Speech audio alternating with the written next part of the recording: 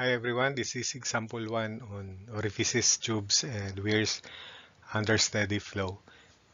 So here is the first problem. The figure shown represents two large tanks with an orifice in the dividing portion. The orifice has a diameter of 50 millimeters and is rounded so that coefficient of contraction is 1.0 and coefficient of velocity is 0.97.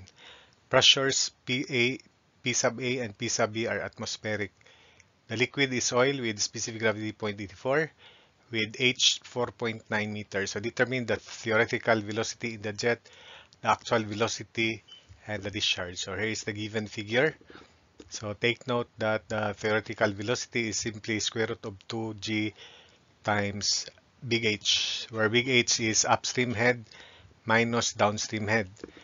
If you look at the figure, the upstream head consists of pressure head at A plus H. But because pressure at A is atmospheric, then it is 0, so it is just H.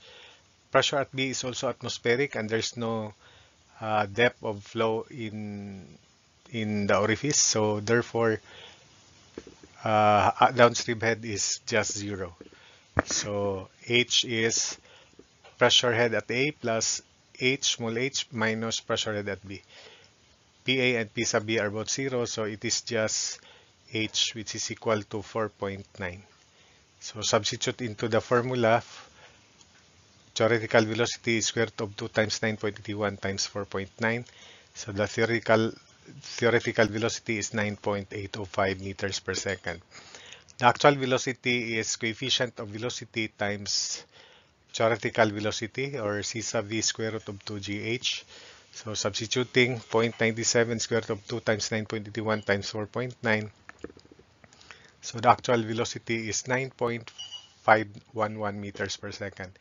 Then the discharge is Q equals kaotog, where C, coefficient of discharge, is the product of coefficient of contraction and coefficient of velocity.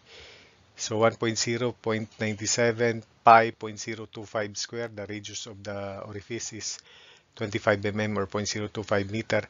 Then square root of 2 times 9.81 times 4.9. In cubic meters per second, the discharge is 0.01867 cubic meters per second. So that's it for this problem.